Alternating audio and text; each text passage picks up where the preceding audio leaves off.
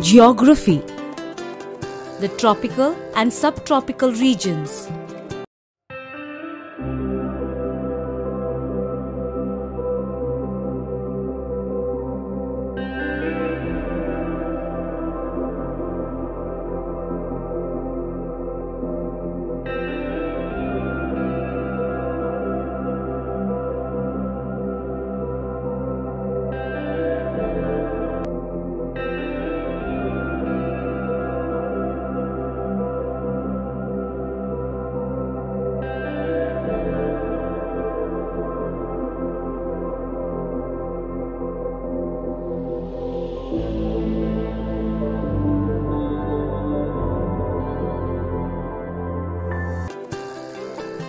Human-environment interactions.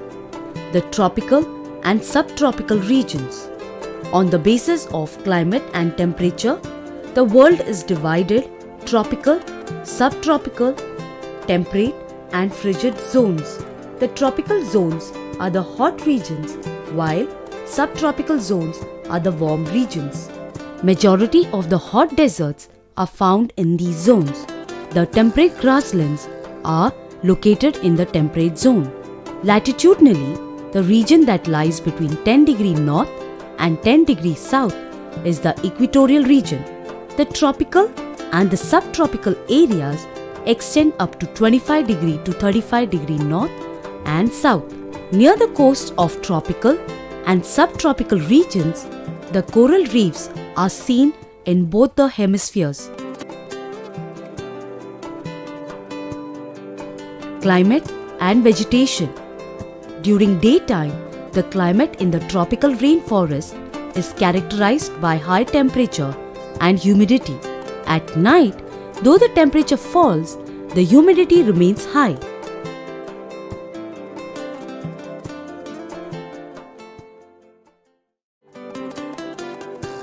Rainforest. The tropical rainforests have very thick growth of trees. As a result, a canopy is formed with the upper leafy branches of the trees. This prevents sunlight from reaching the ground.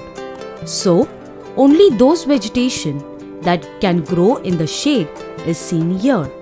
The animal life in these rainforests is numerous and varied. There are various species of reptiles, birds and mammals in these forests. The world's heaviest snake, the 9-meter-long anaconda, is found here. Tapirs are found not only in Malaysia but also in South American rainforest.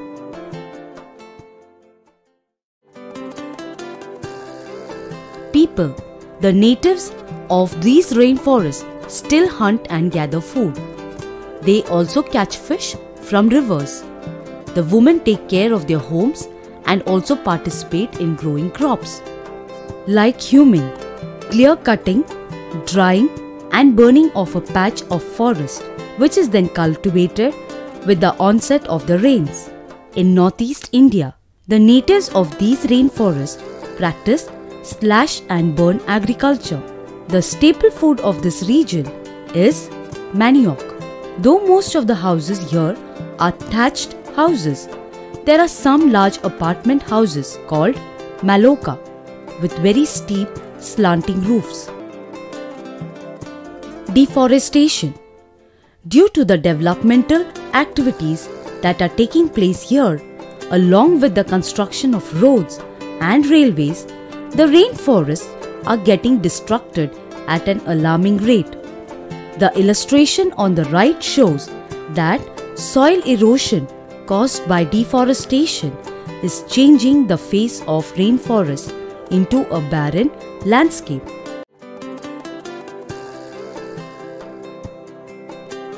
Amazon Basin. The Amazon Basin is a part of South America that lies on both sides of the equator.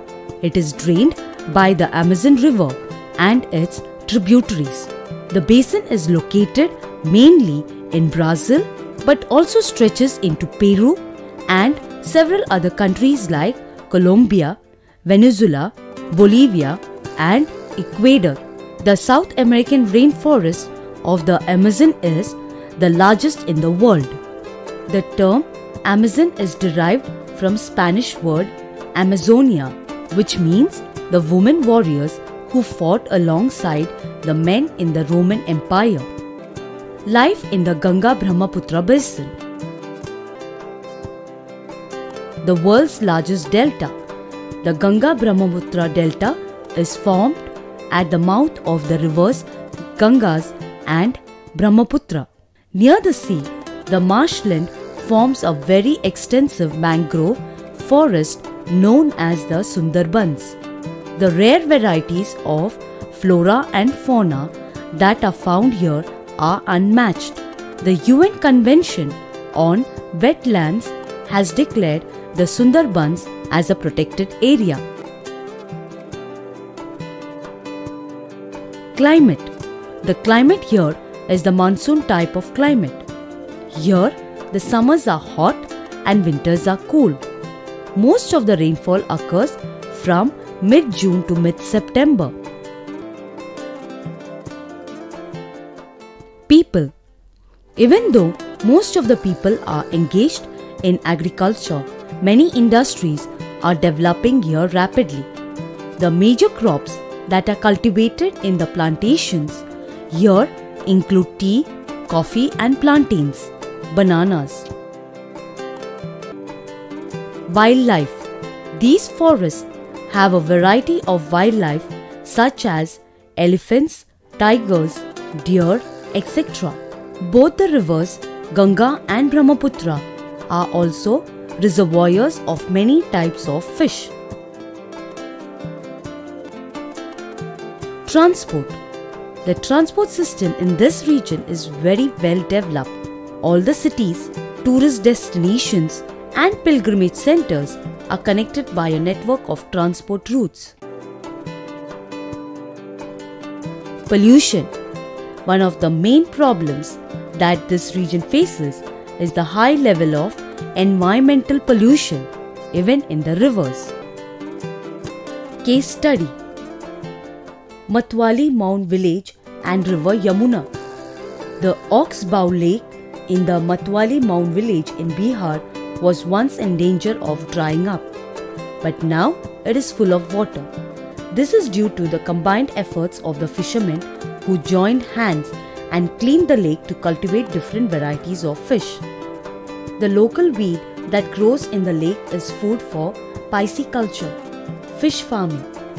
The fertile land around the lake has been planted with trees. In addition to pisciculture, the villagers are engaged in agriculture also, growing many crops like paddy, pulses and maize. Thus, we can understand that this community is living in harmony with nature. In sharp contrast, the river Yamuna in Delhi and some parts of Uttar Pradesh are contaminated by the waste from the densely populated settlements and industries in and around the river. The banks of the river Yamuna are congested with settlements that have rapidly sprung up. The picture at the left of a polluted drain in Delhi is nothing but the once beautiful Yamuna. We have to make a decision whether we must live in conflict or in harmony with nature.